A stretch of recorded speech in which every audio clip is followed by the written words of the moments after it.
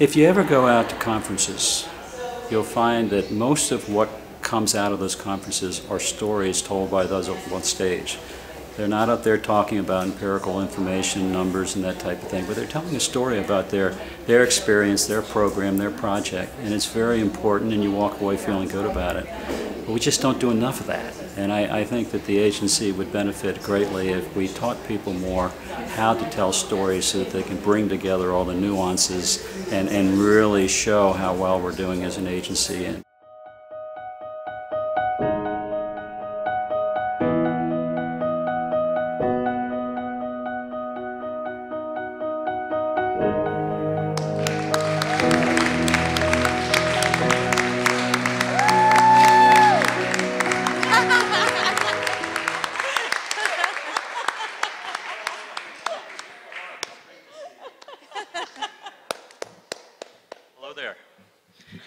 So when I was a kid, growing up in Washington, D.C., I had one dream.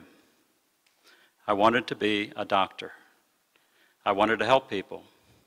So you can imagine how I felt when I got that rejection letter from the very last medical school that I applied to. Crestfallen. And I remember it was 1971. I was sitting at the kitchen table, my mom was reading the newspaper, and she came over to me and she pointed to an article and she said, here's an article in here about this brand new fledgling agency called the Environmental Protection Agency, and its mission is to take care of human beings and the environment, human health. Maybe you should look into this.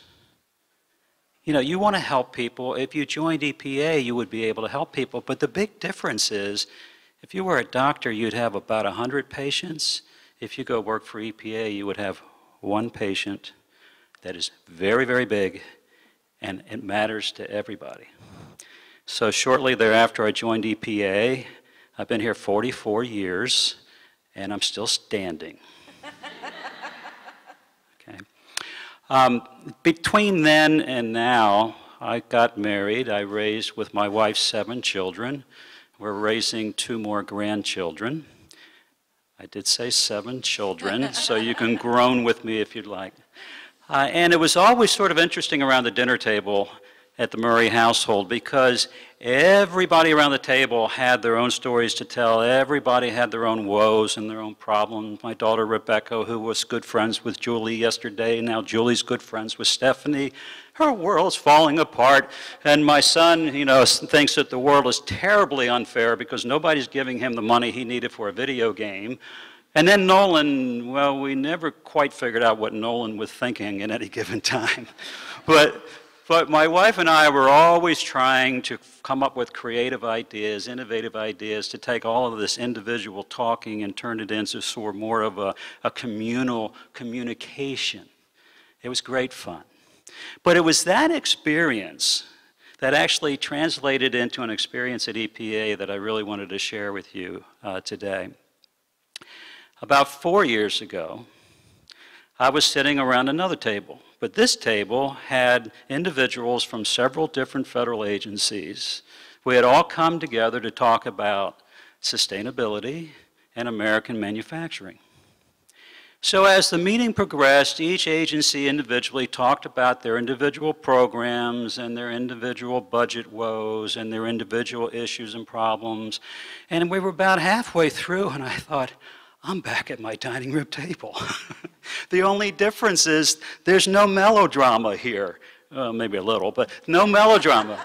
And when it came around to my turn, I talked about the wonderful programs that we have here at EPA, especially pollution prevention programs, which is what I was working on and am working on.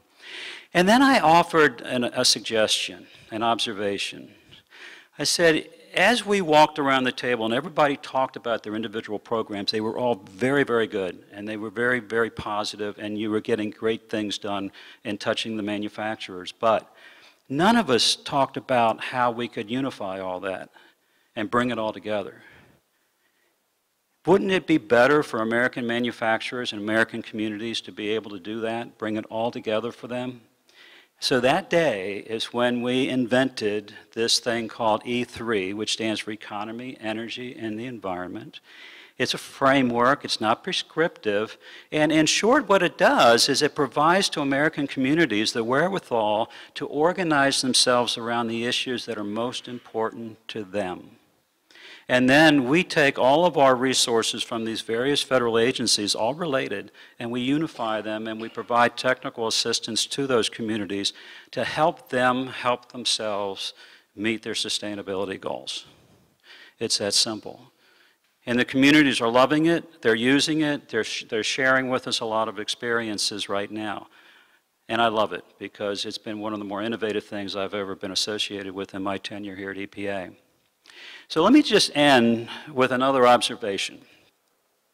When I joined the agency in 1971, we were facing some pretty nasty domestic issues environmentally. We had rivers catching fire, we had fish kills occurring all over the United States, we had Love Canal, we had Times Beach, and the agency attacked all of these problems, and over the years we solved those problems. But our job is far from over, because the environmental problems that we're looking at today are no less egregious than what we had in 1971, but the big difference is they're global more than domestic.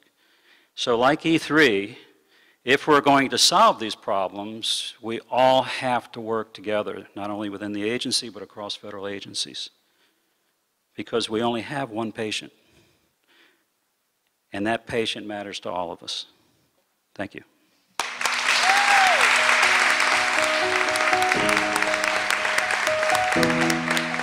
I think when I brought up my family situation and some of the past history, I saw a lot of nodding heads, so that obviously a lot of them have children. They know what it's like to sit around the dining room table with their kids. So I think that did relate.